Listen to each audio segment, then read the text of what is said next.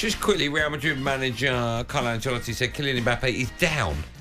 But has the determination to come through a difficult period. Yeah, of course he has. Talk about that in a the bit. man's won the World Cup, scored hat-trick in another. He's fine. He's only about 10, isn't he? Man City boss Pep Guardiola has been speaking to the media ahead of his side's trip to Brighton tomorrow. He was asked if he's had to reassure his players following 3 defeats in a row. Wow. I don't think so. We said that of course, we are not used to play 3 games in different 3 competitions, but it's football, it's happened, so we know the reason why we are struggle.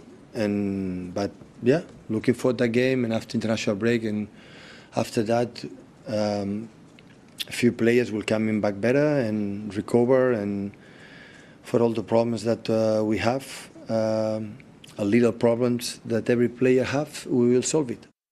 It's very bizarre, isn't it? For the first time since 2018, Man City have lost 3 games on the bounce, with all 3 defeats coming in 3 different competitions. They go at Brighton tomorrow, Benty, at 5:30. Mm-hmm. It looks to be another massive game for them. What do you make when you've been in a dressing room and you've been going through a bad run of form yourself? How difficult can it be to drag yourself out of it? Because it's pretty difficult for me because obviously a lot of a few of the clubs I played for, it was pretty much difficult for season upon season, week on week. But no, for Man City again, they've lost 3 on the bounce. They've lost Champions League, Premier League, and EFL Cup, right? And they're still only because they're 3 separate competitions.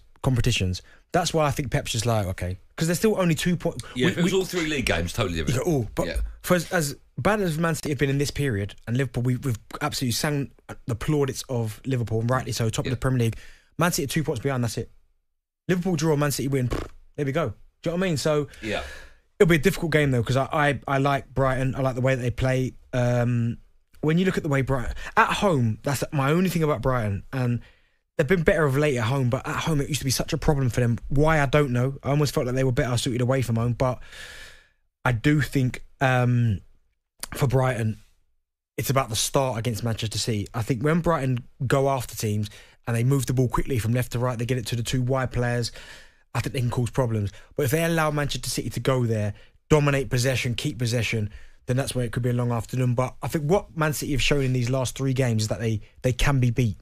Yeah. Like we all know they can be beat. Where do you think the problems are? Because they have got an aging midfield. Defensively. Yeah, defensively they look very weak. Now, I'm not saying, I don't know if it is defensively or the fact Rodri's not in front to protect them. Maybe. But, some of the opportunities have been given away. Was it the Wolves game, right? They won the Wolves games, right? Yeah. 2-1. Oh my goodness. Traore was running past Walker Wolves, Fulham. That's right. Yeah, sorry. That game there where they won 3-2, Fulham caused them so many problems they should have won. And that was the first time I went, I'd seen Kyle Walker be run, Adama should have scored a few goals. So they are definitely, and even the Southampton game where it should have been more comfortable, they are giving up more chances. But do you find, right, so the last game they played in Europe was against Sporting, where Gyökeres, wow. Okay, but they had chance after chance after chance in the first half. Do you feel that if Haaland's not scoring, they struggle? Yeah, a little bit. And that's where they need to find goals from other areas because, listen, he's the best centre forward on the planet. Yeah. That's just him or Kane, I'd say. I'd still put Kane in that discussion. Yeah. But for Haaland, it is so evident that if he doesn't score, no one else really steps up at the minute. And that's where you've got to look at the likes of Foden, Bernardo Silva, Doku, these guys and go, come on. Yeah. If he's not scoring, he can't be the main source of goals. We need goals from other areas. It's very difficult to criticise Pep because he's probably, he is the best manager on the planet, right? Mm. But not replacing Alvarez and not selling him when he did, that's huge, isn't it? You know what, you say that, right? And you listen, at the minute, it seems to be correct. But how many times has he sold players and we've gone, when he sold Jesus and Zinchenko and the same person? Sterling. Yeah, Sterling as well. Cancelo, who's the best best left back in the country the season before. Yeah. And Mahrez. I know, but he does replace them, right? Not really. He just almost goes, right, we'll find a different way. Mahrez, when he let him go, they've let so many players. But they let, what's his name go? Who's the Argentinian forward? Alvarez. No, the little fella before him. He was amazing. Aguero. Yeah. They let him, Haaland's come in. Yeah, right? But we've also seen him win the league without a centre forward. So I do think they've got options of doing that, but I think once Man City get back on track, here we go. Because they are not one of those clubs and teams, we've seen it for year upon year, they're not a club that will go through this period here, then win one game, then maybe draw, then... Do you know what I mean? They won't lie down. No, they'll win the next one and then go on a 10-game winning streak. So they have done that for the last however many years, but if they lose... if they don't get a result against Brighton, I mean, a draw is as bad for them, right? No, Or you just think stop the rot? No, it's not bad for them, and they're again like no other team because yes, they're not playing well, and you're right. If they only draw and Liverpool win, the gap will be then 4, 5 points. So the gap's 2 at the moment. Should be 4. Yeah, right. So the gap will be 3 points, 5 points. No.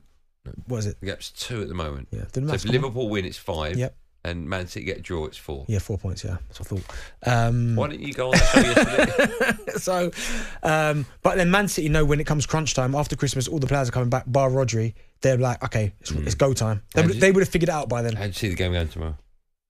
I think they'll win 2-1 against Brighton. Do you? Yeah, big game. I bet Welbeck scores though. talkSPORT Drive with Andy Goldstein. Monday to Friday afternoon from 4 on AM, on DAB, via the talkSPORT app and on your smart speaker. talkSPORT.